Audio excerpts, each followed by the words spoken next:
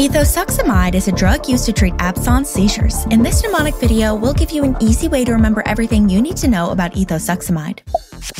Happy Earth Day! Today at school, I'm giving an Earth Day presentation to my class. See that big model of Earth in the front of the classroom? Use Earth to anchor you to the scene about ethosuximide, because Earth kind of sounds like ethosuximide, right? You can even think of it as Ethosuximide, if that helps.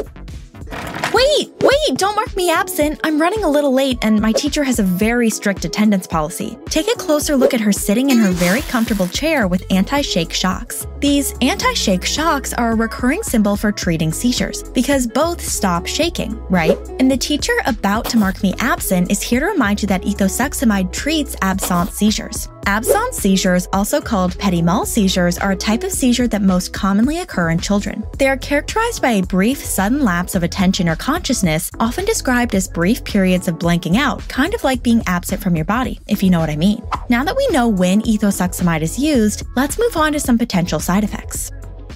The reason I'm late is because my lunch didn't sit well with my stomach. I'm feeling really nauseous, but I have to give this Earth Day presentation if I want a good grade in the class. My nausea reminds me, ethosuximide can cause GI distress, including nausea, vomiting, abdominal pain, or loss of appetite. Yeah, I'm feeling all of those things right now.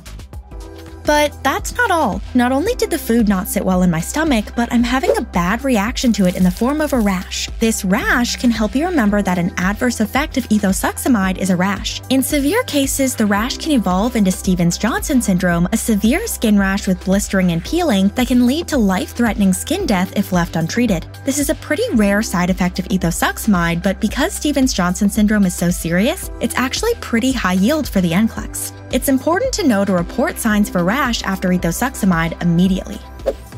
Alright, that's all for this mnemonic. Let's recap. Ethosuximide is an anticonvulsant drug used to treat absence seizures. GI distress in the form of nausea or vomiting is the most common side effect. Ethosuximide may rarely cause Stevens-Johnson syndrome, so be sure to report any signs of a rash.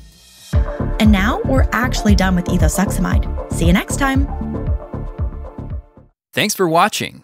For more videos like this one, subscribe to our channel and check out our newest lessons. For more resources on this topic, including fact lists and interactive review images, click the image next to the More Here arrow.